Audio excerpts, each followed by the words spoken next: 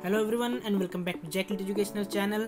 So this is the part 22 for the unit wise complete syllabus preparation for the UGC NET Environmental Science paper. Yes, those who haven't watched the previous 21 part, you can check the link given in the I button as well as in the description below. So this video is going to be very helpful for you. So get ready with your notes so that you can write down every important points which I am going to discuss in this video. So without much delay, let's get started. So in the last video in this series, we were discussing from the meteorological parameters from the unit 1, that is fundamentals of environmental sciences, and we were discussing on the pressure topic. So we had discussed many things about pressure. Those who haven't watched, you can watch the video. And now today also we are going to continue this topic from the pressure portion.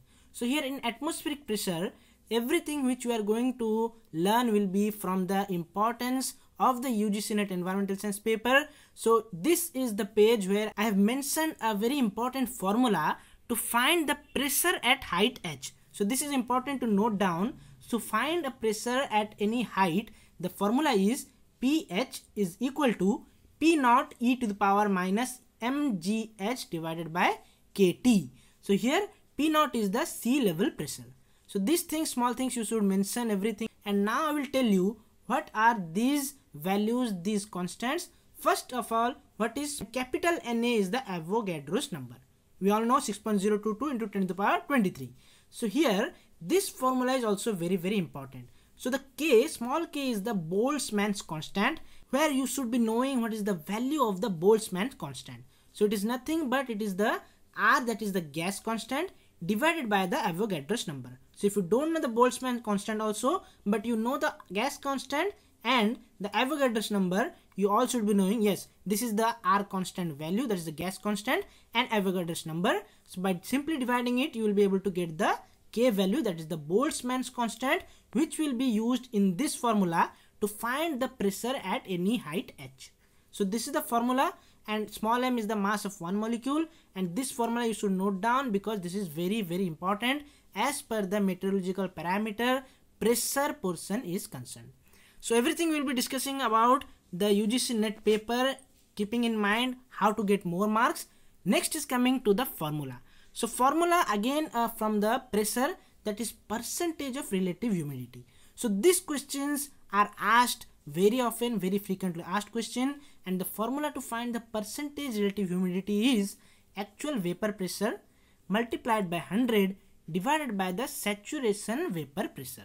So all these things are related to pressure, that's why I am noting it here in this video in the continuation of the syllabus wise preparation. So now we will know how to incorporate the formula when the question is asked in the exam. So here in NET 2020 paper, this question was directly from this concept. Yes, the question was a sample of air has relative humidity of 60%, given that the saturated vapor pressure of the water is 2260 Pascal. So the question was asking, calculate the vapor pressure of the air at 20 degrees Celsius. So what we'll do, simply we will put the values and we will get the answer. So what is the formula? Formula is percentage of relative humidity. Here it is already given. What it is given? It is given as 60%. That means you have to write as 60 by 100 because it is given in percentage, is equal to what? Is equal to actual vapor pressure.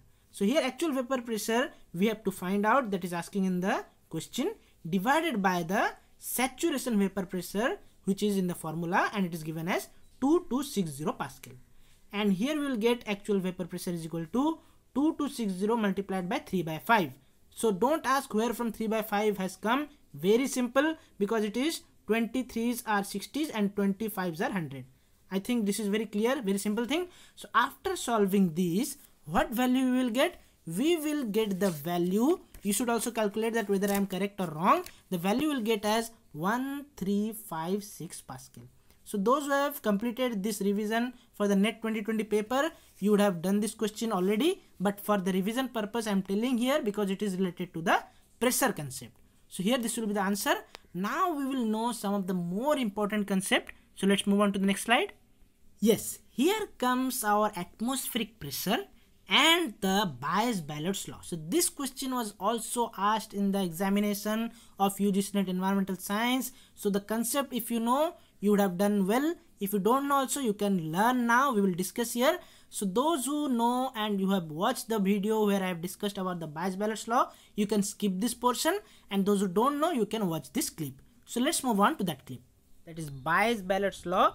So it is telling that in northern hemisphere, if a person stands with his back to the wind, then the atmospheric pressure is low towards its left, and it is high, that is the atmospheric pressure is high towards its right hand side, and in the southern hemisphere it is reverse. That means in southern hemisphere, towards its left it will be high, and towards its right it will be low, that is atmospheric pressure. So that is the reverse of this phenomena.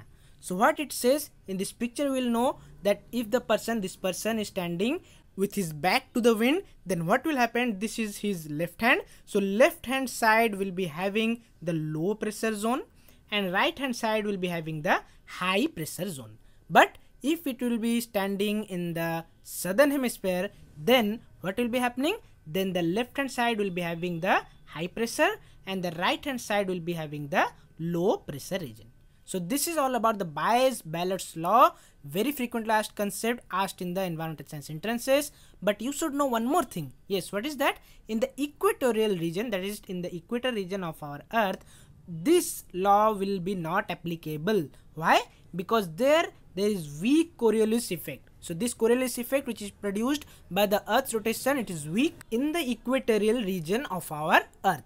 So here all these phenomena, why they are taking place? So in northern hemisphere this is taking place because the wind is traveling counterclockwise or anti-clockwise around the low pressure zone, and in the southern hemisphere wind is traveling in the clockwise direction in the low pressure zone in southern hemisphere. So as we are discussing about the meteorological parameters, this portion in the unit 1 is also important, that is the scales of atmospheric motion. Yes, very important. Questions are coming from this part in the examination. So we'll know what are these. So the meteorologists, those who are studying the meteorological parameters, they have divided the fluid motion in the atmosphere into 5 different scales. So this is very important. What are the scale? They are molecular level, micro level, mesoscale, synoptic scale, and global scale. So these are the 5 different scale for the fluid motion divided by the meteorologists. So there are also subscale within some of the scale. So we'll discuss one by one, and you should write down these things in your notes. And this scale describes the spatial as well as temporal scales of motion. So what are these things? We'll also discuss in the next slide. First of all, starting from the size range, that is in molecular level, the molecules, the size range is microscopic or smaller than microscopic level, and in micro level it will be millimeters to a few kilometers. That is the size range of the atmospheric motion. Coming to the mesoscale phenomena, it is from 2 to 2000 kilometers. 1000 to 5000 kilometer is for the synoptic scale, and here the global scale, it is about 2500 to 25,000 kilometer. So what are these things actually? So these are actually the examples of the phenomena in the atmosphere. For example, molecular phenomena will be heat conduction and molecular dispersion, that is the microscopic or molecular level, and here micro level example will be wind gusts or raindrops in the atmosphere. Thunderstorms and fronts, these phenomena are under mesoscale phenomena. Cyclones and air masses under the synoptic scale, and global scale is El Nino phenomena. You all will be knowing ITCZ and SPCZ. So what are these ITCZ and SPCZ? Yes, this is the full form for ITCZ and SPCZ. They are under the global phenomena. And also we'll know the typical duration.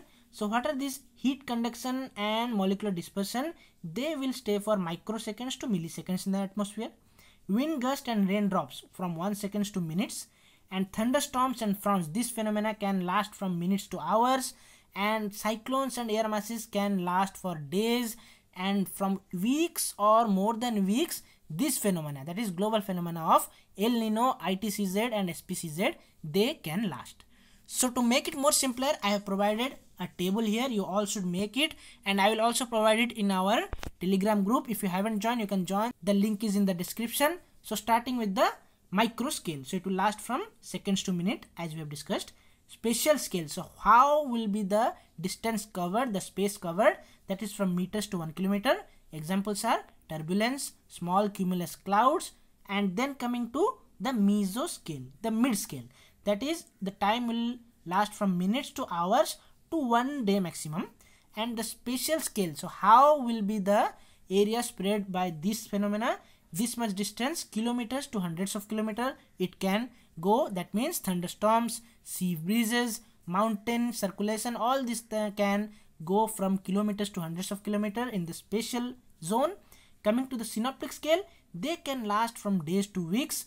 Thousands of kilometers can be the spatial scale of those scale, and examples are fronts, cyclones and anticyclones. Planetary scales, they can last from weeks to months, global level, and the example are planetary waves or El Nino. So these are some of the examples. The questions are asked like, where are the cyclones kept in the atmospheric phenomena? So that will be under the synoptic scale.